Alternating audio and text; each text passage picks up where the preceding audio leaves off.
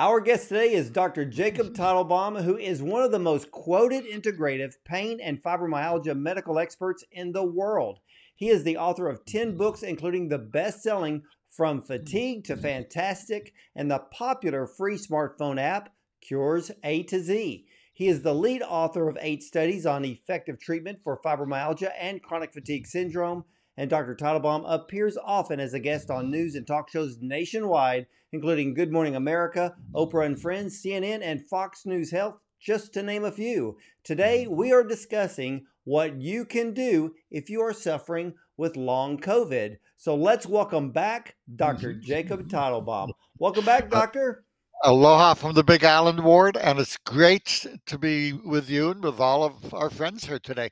For those of you who have fatigue from any cause, or long COVID or CFS or fibromyalgia, we're going to teach you how to get your life back today. How's Amen to that. Now, can you just give us the definition of what is long COVID? So, we have, unfortunately, our academic institutions are failing us again, just like they did with CFS and fibromyalgia. They made a definition that any persistent symptoms more than 2-3 months after COVID is long COVID. So if you have trouble smelling, if you have a little grumbly tummy, or if you had a heart attack or a stroke, or if you have chronic, fibromyalgia and chronic fatigue syndrome where you're exhausted and crippled, these are all long COVID. 10 different processes. So let's ignore that and let's do this. If you find that you are exhausted, brain fog, perhaps with achiness and insomnia, you'll see about 50 to 60% of people have trouble with restorative sleep. If that pattern fits you and you're more than 3 months after COVID or even after more than 2, you've got long COVID. And that's simply post-viral chronic fatigue syndrome. It's not a big deal. It'll feel like a great big deal. Make it even crippled in some cases, but it's really easy to understand and fix, unless you go to your regular doctor, in which they go, well, I don't know what's wrong with you. You're crazy. So ignore them. Well, let me ask you this, because I've been noticing a little bit from doctors. I've heard this from viewers and listeners, even friends, that are doctors mislabeling certain medical conditions as COVID and just kind of throwing a blanket over a lot of these symptoms and just saying, oh, you got COVID, and walking away? Some are. And also, more of a concern is in the hospitals. The hospitals were getting paid sometimes 30% more for the exact same hospital stay if they put COVID somewhere in the diagnoses. So most doctors, since he had no idea, you want your hospital to do well and have the funding, or even if you don't, the hospital coders may just put in, well, possible COVID, because everybody and your dog may have possible COVID. And even if you're in for an appendicitis, we don't know you didn't have COVID. Wow. Well, then let me ask you this, because you're one of the foremost experts on fibromyalgia. Um, does COVID lead to symptoms of fibromyalgia, or does it cause fibromyalgia now that we have COVID among us? Ward, fibromyalgia is an energy crisis where you spend more energy than you're able to make, and then you trip a circuit breaker. It's like saying in your home, well, if I plug in too many space heaters on a cold night, or too many electrical appliances, or I short out the wiring, all of those cause the system to blow. Your circuit breaker trips. It's no one thing.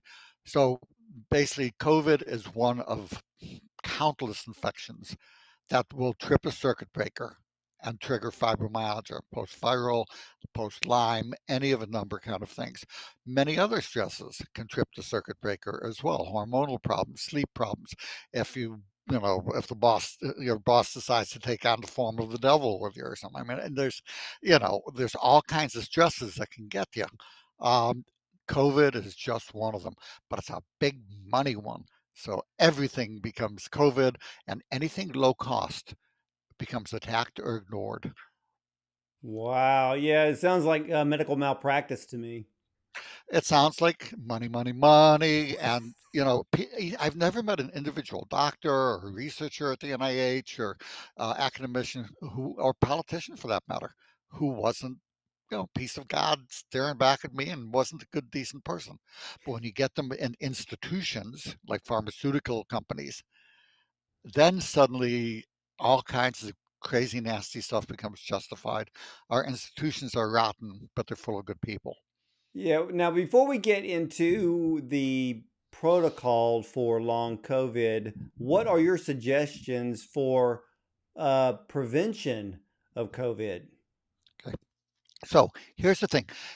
If somebody in your family, say you have a household of 6 people in the same house, if one person gets COVID, odds are only one other person will get it. It's not that transmittable. 1 in 6 people who come into close contact will tend to get it. Now you pack them all on a cruise ship or in the same room over and over, those numbers may go up. That's like a little floating petri dish. But it's not that contagious. I mean, it's significantly, but it's not like somebody looks at you wrong who has it, they're going to get it. So why?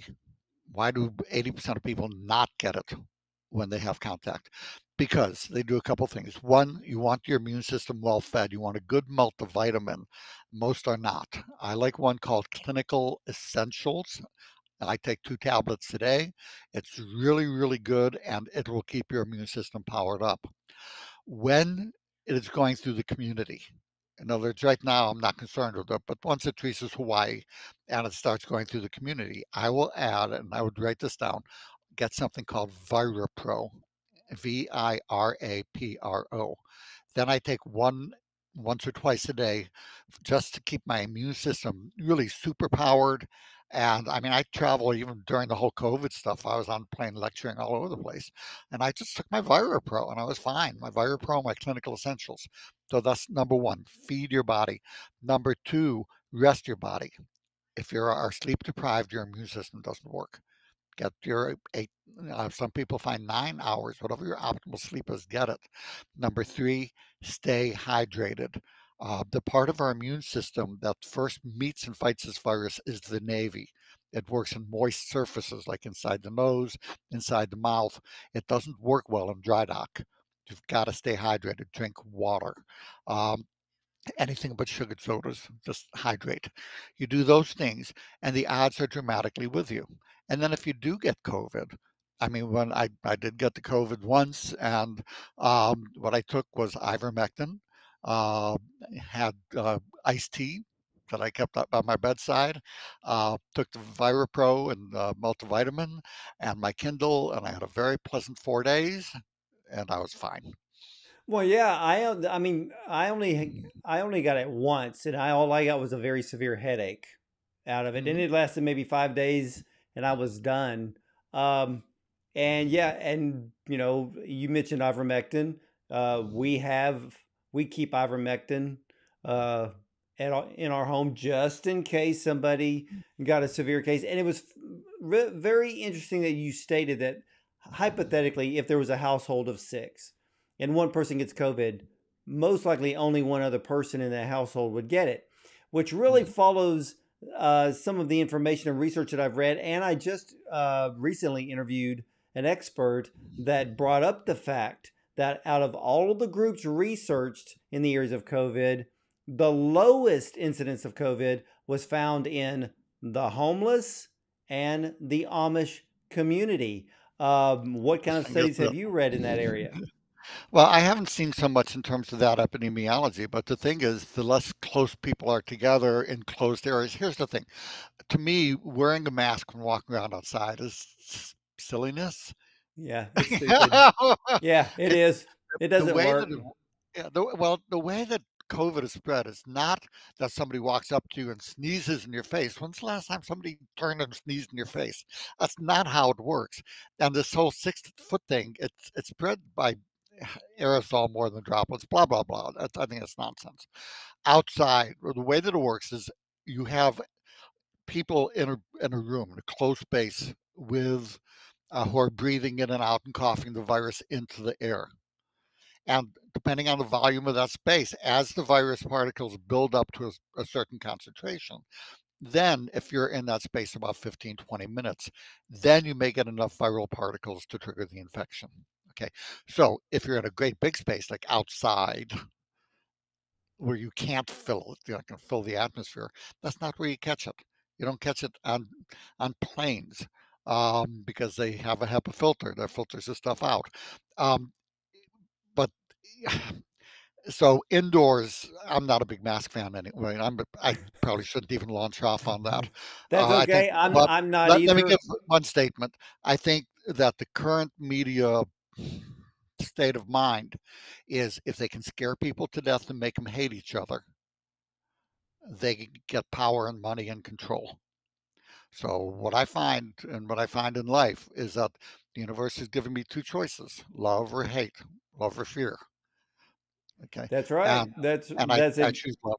Yeah, I mean, my gosh, I mean, because well, even during the pandemic and even during the extended lockdowns, we kind of make it a joke now that 6 feet space, 6 feet safe, 5 feet danger. So it really comes to be a whole lot of silliness and stupidity in that keep area. Uh, keep your body strong. yeah, and we spent so much time outdoors, like you said. My goodness, it kind of proves why the Amish are always outdoors working. The homeless are outdoors, so the chances of getting COVID are almost nil at that point. Now, for those that are suffering with long COVID, you have something called the Shine Protocol. How does it help Mhm. someone to recover from long COVID?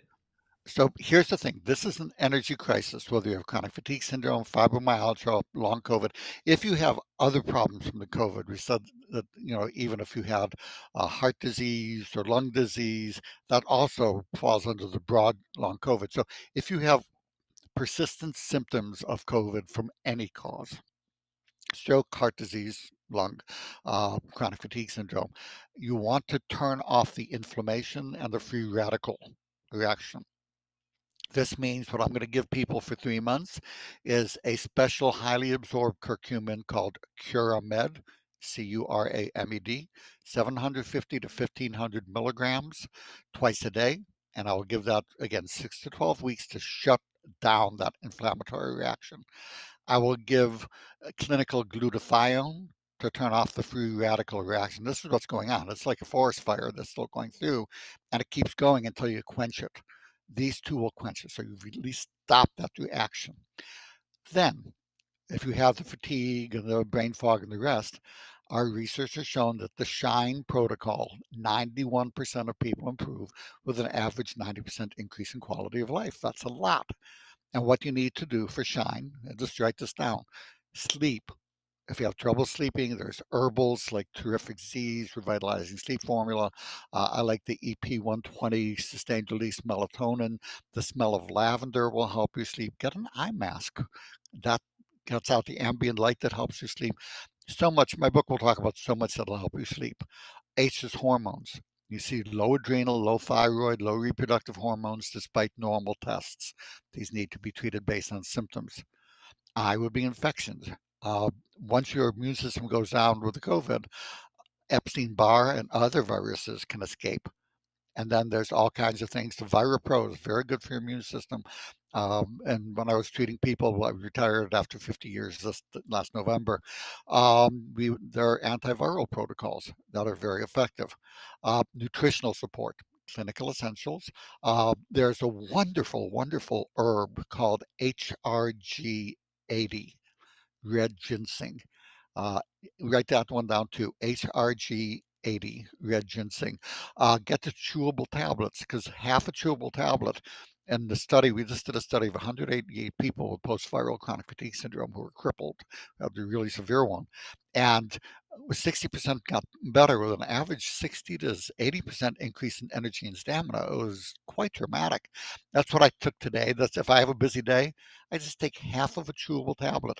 Uh, You'll know within one bottle. I knew within a half hour when I first took it. It's amazing, amazing stuff. Get the HRG80 red ginseng.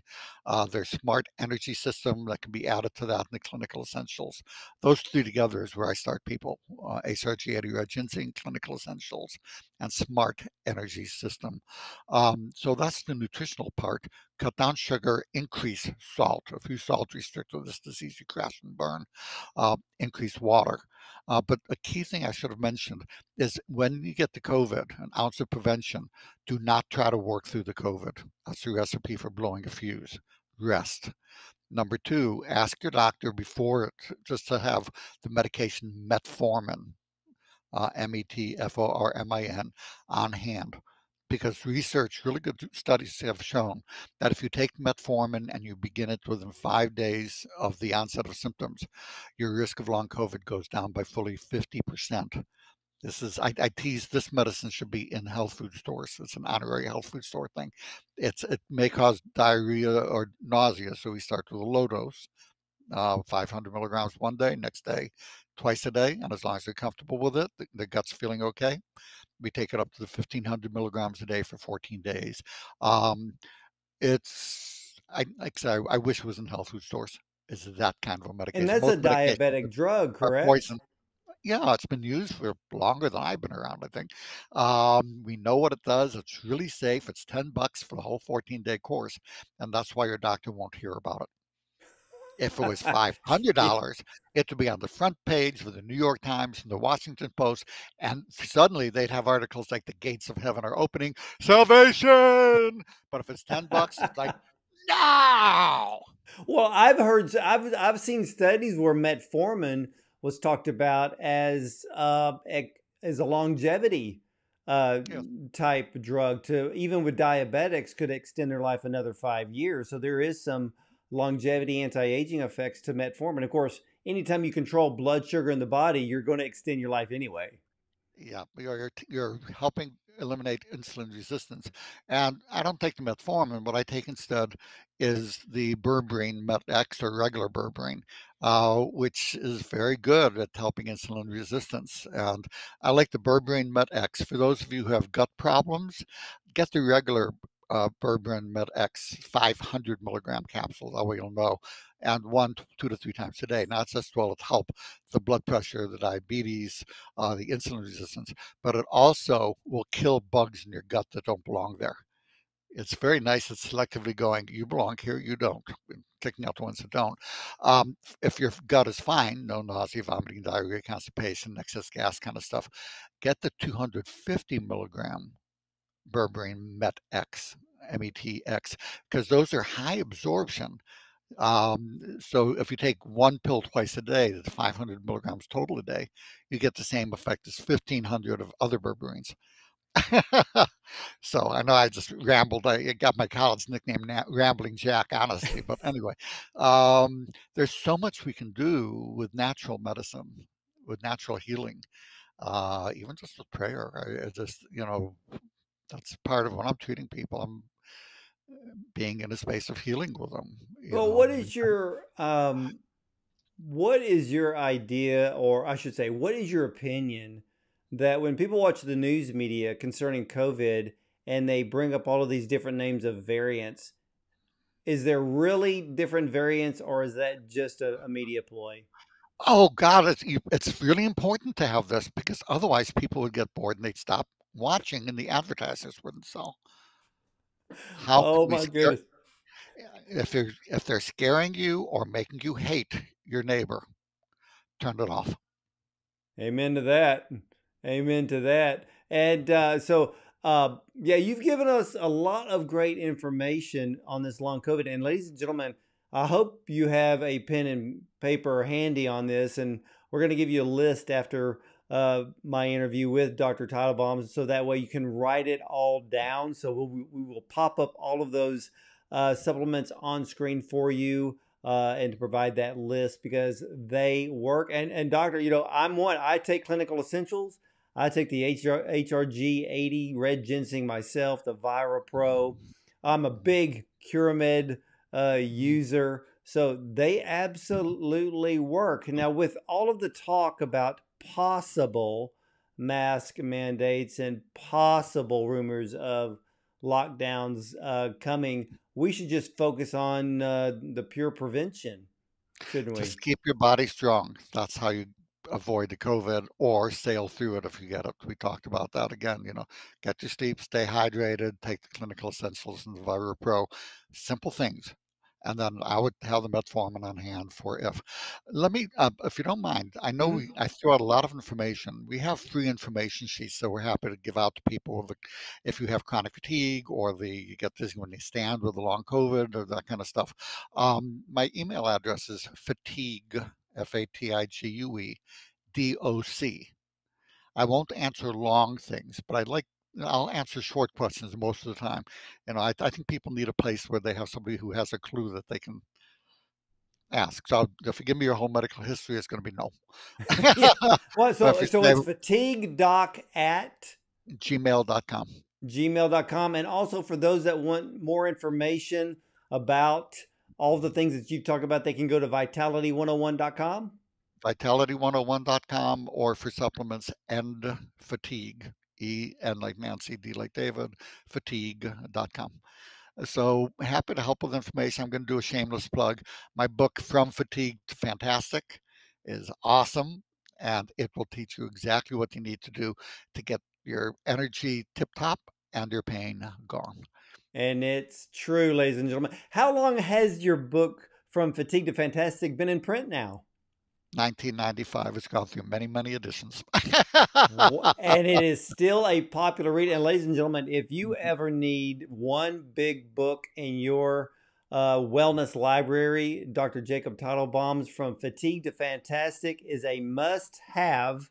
And again, you can head over to vitality101.com to learn more information about if you're suffering with chronic fatigue syndrome or need more wellness information. That is the site to go to. And if you want to ask Dr. Jacob Teitelbaum a simple one-line question, write to him to fatiguedoc@gmail.com. We'll have all of that information at the bottom of and, your and I'll send the screen. free information sheets with that. Okay. Yeah, and ask for those free information sheets when you do that. And so do you send those information sheets back by email?